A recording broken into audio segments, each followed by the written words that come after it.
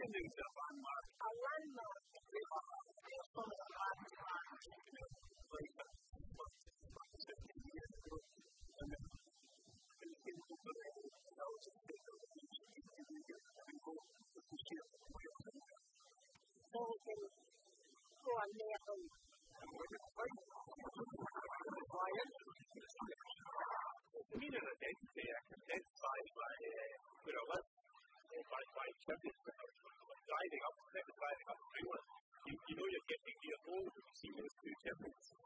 The chimneys are the reason I take to the important because my worked at the Cockenzie station. I remember when they went up and I lived in Cockenzie yard and my son eventually worked at the power station there was just a lady and I was trying when I was at these chimneys it was really clear and I was like, oh yeah, I would like to. I liked it when it was just green along there instead of a big power station. I know it would be very expensive to take, but otherwise I don't know. Trade and waste has to be done. Building the team is huge and I'm quite happy with the thing, to be honest. I think that when I stood out, just when it was working and people were employed and it was busy, but now it's just standing there doing something and thinking, I have to do something, I can't just leave it.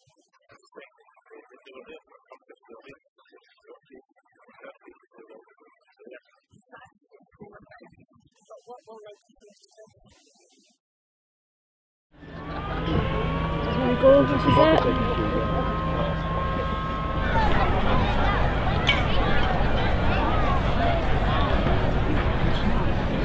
I started here as a trainee back in 1982 and got all my training at the power station at that stage and worked up to being a shift engineer and then went away to Longannet and I came back 6 years later and was the manager for 5 years. What do the chimneys mean to this part of East Lothian? And they really are at the heart of it. I mean, I can remember a couple of years ago when we first heard the chimneys were going to come down, being at Cockenzie Primary School and the class there talking about how these chimneys mean home to them. I think they are a great landmark for East Lothian, but I think they're also redolent of Scotland's industrial heritage. So we're losing something today. And this power station was built by this community. It was fed by this community. You know, Cockenzie is sometimes called the Cathedral of Coal. And of course, it wasn't just that people here worked in the power station, they worked in the pits that fed the power station as well. Every time I came back to East Lothian and when I lived in Haddington, came back, the chimneys always meant that I was coming home. And it always was a special significance. But if nobody's going to maintain the station, maintain the chimneys, then it's better for them to come down. I would prefer to keep them. I think they could have been kept. I think they would have been indicative of what we've produced as a great industrial nation, and I think they would have served as a kind of tourist draw. Sadly, we're beyond that. This is a really, really sad day, but what a day to remember. Thank you.